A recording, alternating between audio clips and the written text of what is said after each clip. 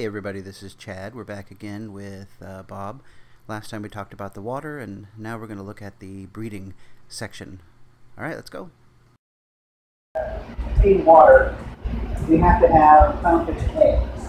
And so you can see here a whole bunch of clownfish.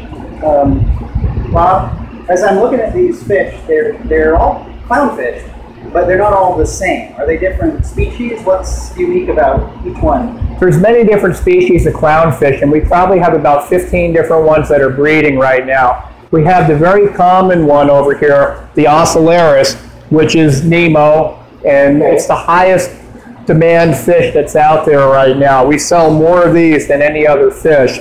But then there's all different strains, like over here we have a naked, over here we have snowflakes, over here we have midnights. So you do see different strains of these all the way along. People often ask how long a certain species of fish should live. This next segment will give you an idea of how long your ocellaris clownfish should live.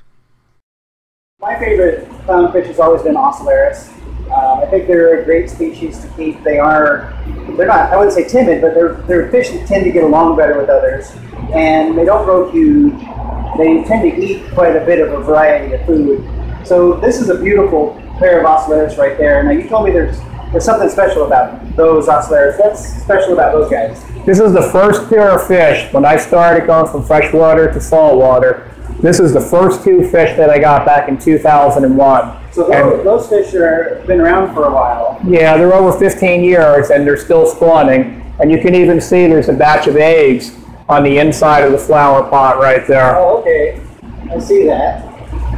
In this segment, Bob explains what's with the flower pots and also if the size of tank that he's using is big enough or not.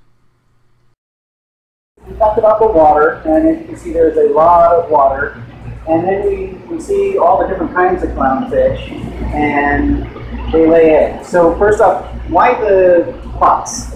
Well, that's what they lay the eggs on. They're very comfortable in this flower pot. Clownfish typically, even in the ocean, don't stray too far away from their anemone. So a 10-gallon tank and a flower pot they're very comfortable with. Okay, so this is kind of a way for you to imitate their natural environment without having to go through the trouble and expense of keeping an anemone for every single one of these clownfish. Correct, and this is very simple now.